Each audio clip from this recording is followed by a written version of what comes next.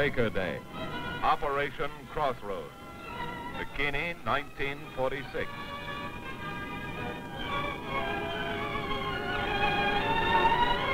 November 1948.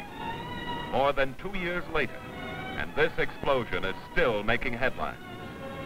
Stories about the insidious, invisible, dangerous radioactivity resulting from an atomic detonation. There were then, and still are, many unanswered questions about atomic energy. In seeking the answer to some of these questions, let's go back even farther. Back to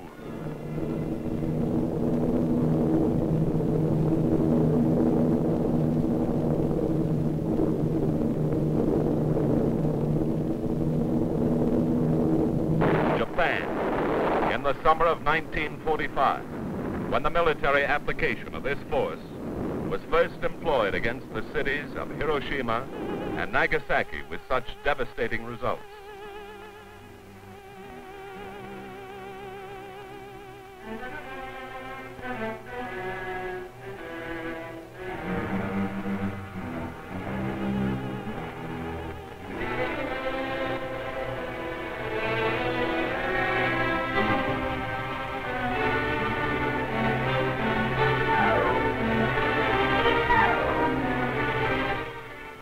Fury of destruction descended upon Japan, which unquestionably speeded the end of the war. Immediately after the surrender, our survey teams were picking their way through this rubble, analyzing, questioning, making measurements, and seeking the exact causes of the great loss of lives, many of which apparently occurred outside this area of concussion. Here, for the first time, the question was raised: could not a great many lives have been saved had efficient evacuation of wounded been accomplished before the ensuing fires? Many answers to the radiological questions raised in Japan were found in the laboratories set up within the United States. Here the reports and findings of our survey teams were studied and analyzed. From these studies, it was determined that injuries due to radiation were primarily those occurring within the first second after the explosion. It was definitely proved that there were no casualties resulting from either scattered fission products or induced radioactivity from contaminated objects. Here as well, research and development work went forward to improve instruments necessary for the further study and detection of radioactivity and its effects. Portable survey meters, personal dosimeters, and countless other instruments designed to indicate when hazardous contamination is present or when dangerous overexposure is imminent. Special schools were established to intensify the study of radiological safety. Staffed by top scientists and medical men, these schools trained selected students from all branches of the service for radiological safety missions.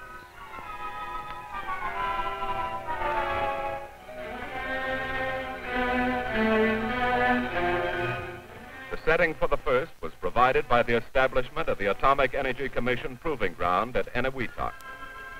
The mission itself, the responsibility for the radiological safety of more than 10,000 people engaged in Operation Sandstone, the testing of 3 improved atomic weapons. In numbers of people, the RadSafe problem is comparable to that of an average American community. In area involved, the problem is many times more complex due to the extensive experimental program to be carried out.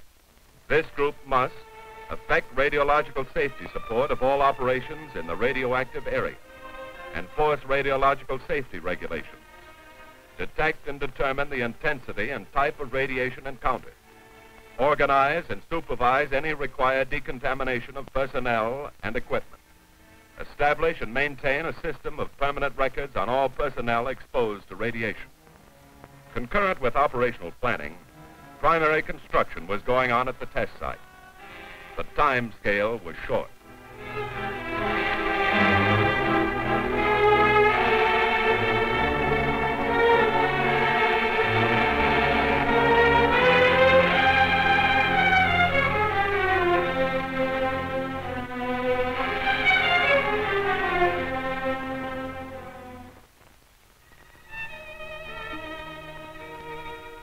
The convoy bearing highly trained scientific and technical personnel begins its long journey to Enewetak.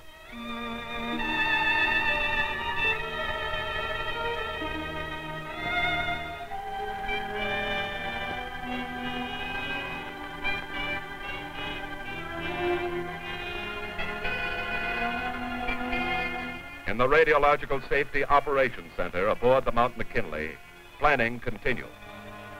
The staff has established the maximum individual dosage of radiation at 1/10 Roentgen per day, and through the use of proper equipment and precisely recorded data, can check the exposure or overexposure of any person or group in the operation. Aboard the Bikini are the many units of the Radiological Safety Group. The monitor unit will provide personnel and equipment for safety escort in connection with work in contaminated areas. The Radiological Records Unit will maintain complete exposure history on all personnel. It will prepare recommendations and reports and make permanent records concerning all exposure and overexposure. The Laboratory Unit will repair and calibrate instruments, develop and interpret personnel film badges, measure decay rates and extent of hazard from all radioactive materials. Frequent briefings knit the unit into a smoothly working team. Although many of the men have never witnessed an atomic explosion, others are veterans of Trinity, Hiroshima, Nagasaki, and Crossroads. For all, however, the responsibility is a heavy one. The arrival of the convoy at Enewetak steps up the tempo of activity in the lagoon. RadSafe men lose no time in getting ashore to begin work on their own installations. The basic construction of the test site is complete. The placing of scientific instruments and equipment moves rapidly ahead. On Zero Island, the emplacement of radiological research material and equipment is proceeding along with other scientific installations. Sealed packets of film for recording radiation are placed in special steel racks. Along with materials to measure the thermal effects of the detonation, there are placed simple crystals, which assume characteristic colors when subjected to different amounts of radiation. Other film packets are placed between special shielding materials. All these installations serve a number of purposes. Not only do they detect radiation, they tell how strong it is at different distances from the detonation point.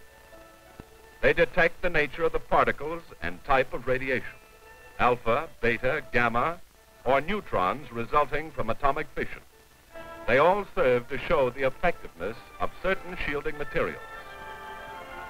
A cascade impactor is installed to gather data on particle sizes.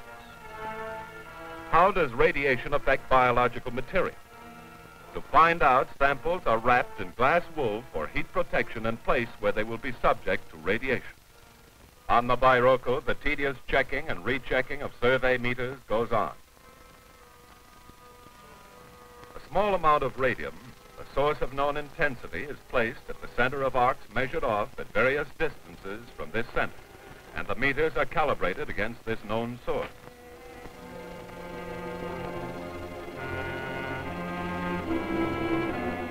The meters are tested in pairs so that one may act as a check against the other. Meanwhile, members of the monitor unit in Kwajalein are plotting anticipated fallout of radioactivity. Downwind from the point of detonation, an airborne radioactive hazard will exist. Its characteristics and path will be determined by the direction and speed of wind at the various altitudes attained by the cloud. The possibility of unpredicted wind changes and the ensuing radioactive hazard must be taken into account, so that all islands in the Marshall Group are included in the safety plan. In this climate, meters must be stored in special air-conditioned vaults as a protection against the effects of tropical moisture and fungus. Although of several different types, these meters are all used for essentially the same purpose: the detection of the various types of radiation and the measurement of intensities. The checking and calibration of meters to ensure their proper operating condition is continuous.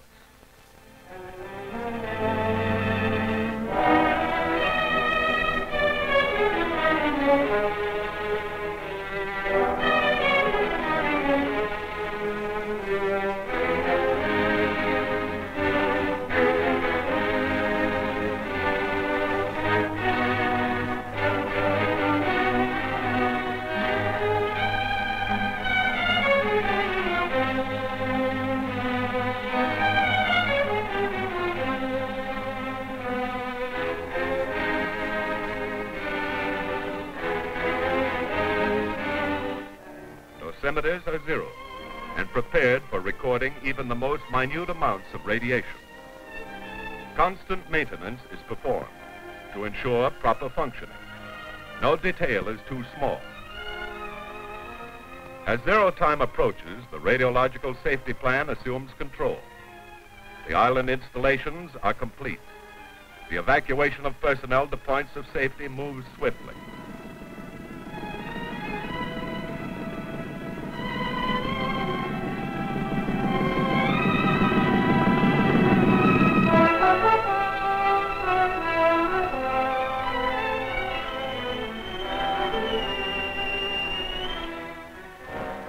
Ships in the lagoon withdraw.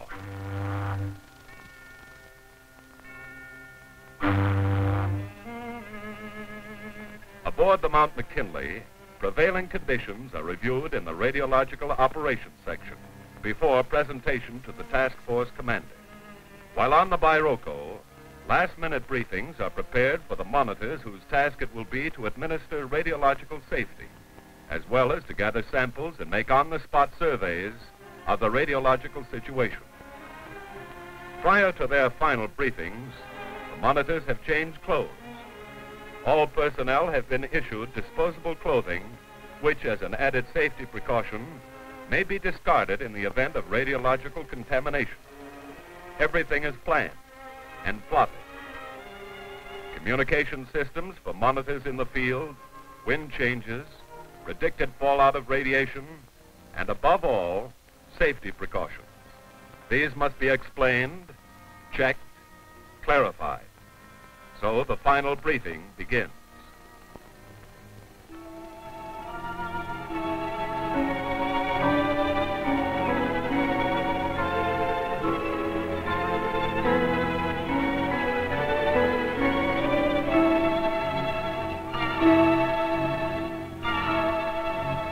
Meanwhile, monitors brief air crews and issue equipment.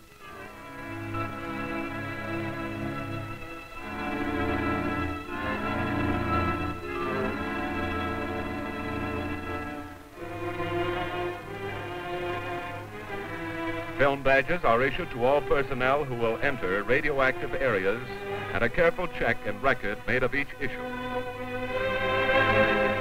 Monitors conclude their final briefing and then draw the remainder of their equipment: canvas puttees, gloves, film badges, dosimeters, gas masks, detection meters. All data concerning equipment issued is carefully entered in personal records.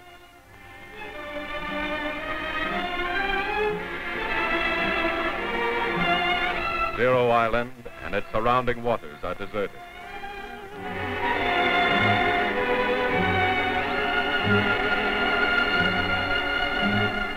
Night closes in, and the hours of tense waiting begin. The drone planes warm up.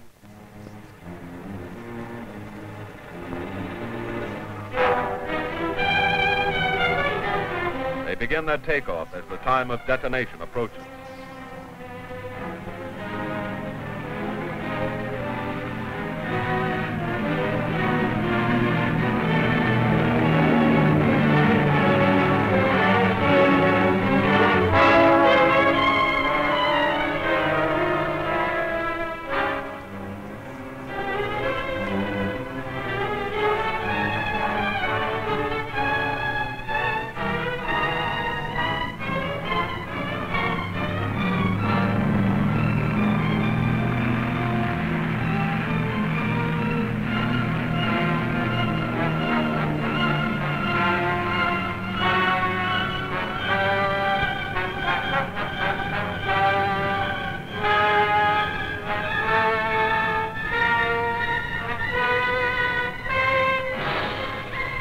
Shortly before dawn, 0 hour.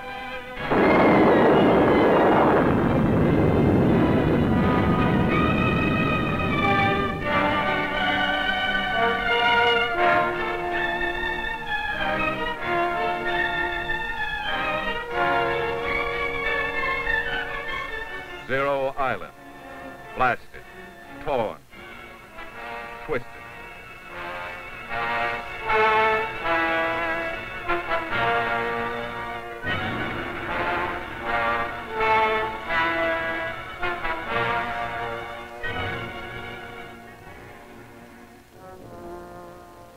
First over the area is a helicopter, bearing a RadSafe monitor to take readings on the radioactive area.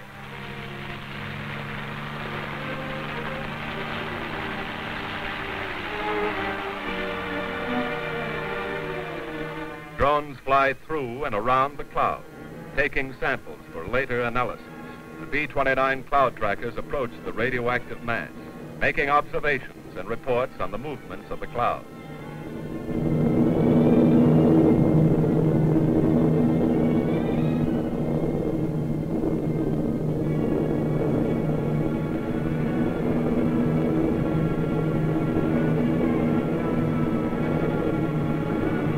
By this time, reports coming back to the ships indicate that it is safe to move in closer to the island.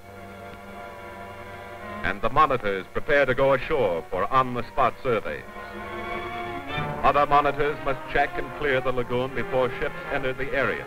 The first party cautiously lands at the tip of the island, the spot most remote from the center of the explosion. And the monitors begin their cautious approach to the detonation site.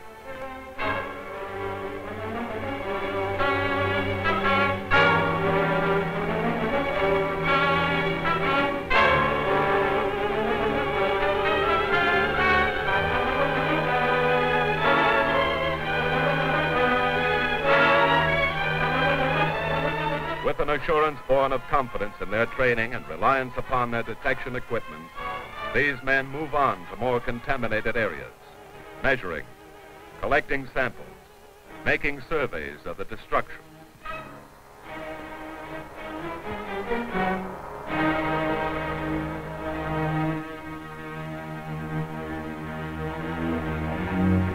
And acting as safety escorts for other personnel on the island.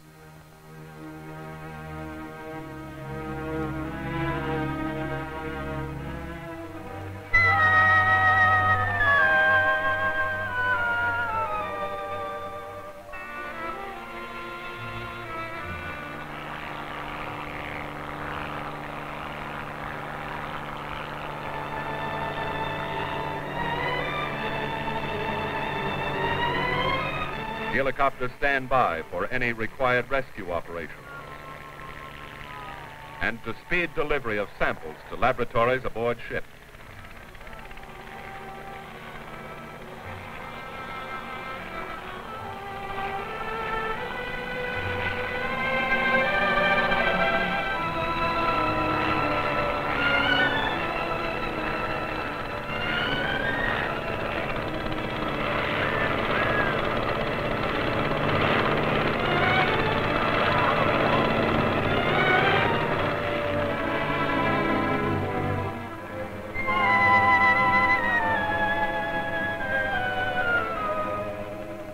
Samples are checked in precise and accurate laboratory models of radiation detection instruments to augment reports coming in from the monitors. Working closer to 0 point, the monitors wear gas masks as a precaution against ingestion of noxious material.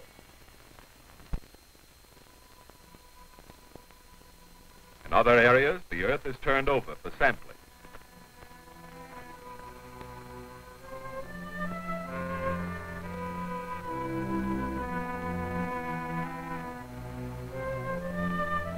Constant radio communication with the control center provides up-to-the-minute information on the radiological situation. And the data for charting the decay of radiation around 0 point. Through intelligent use of radiation detection equipment, some of the personnel are aware that they have now been exposed to radiation for the maximum period of time consistent with safety, and as they return from the contaminated area, they are again monitored as an additional safety check.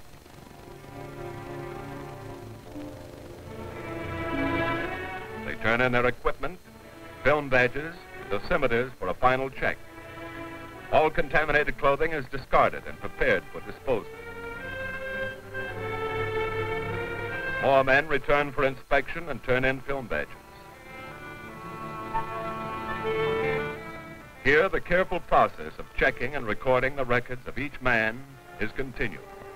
After initial paperwork is completed, film is delivered to the laboratory, developed, and delivered for densitometer analysis to determine the amount of radiation to which the film badge and its wearer have been exposed.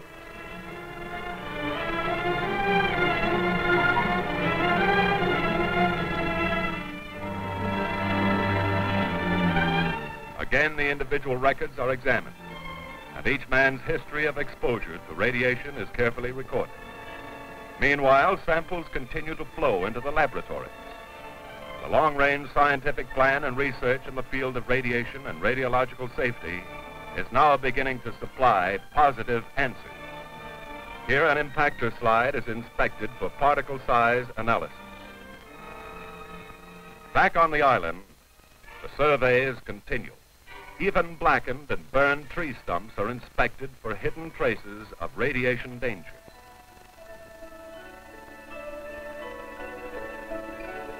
Vegetation and flowers at remote sites from 0 point show evidence of scorching and must be checked for induced radiation.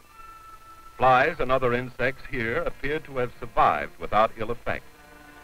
In some areas, the feathers of dark-colored birds were singed. These birds were unable to fly. The lighter-colored birds flew away without injury. Even on Enewetak Island, far removed from 0 point, the area must be monitored as film recovery teams approach a photo tower.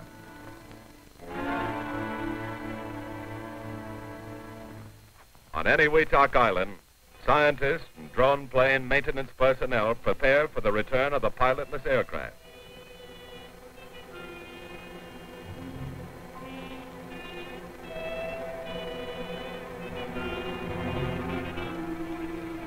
Their mission complete, the drones return with their samples. Having repeatedly flown through the atomic cloud, these planes must be approached and handled with extreme caution.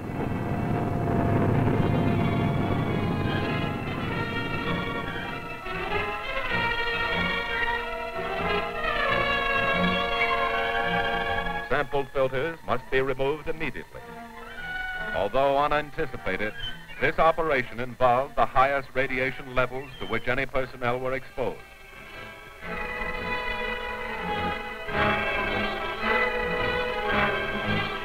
After the samples have been removed, the decontamination of the aircraft is supervised by RadSafe.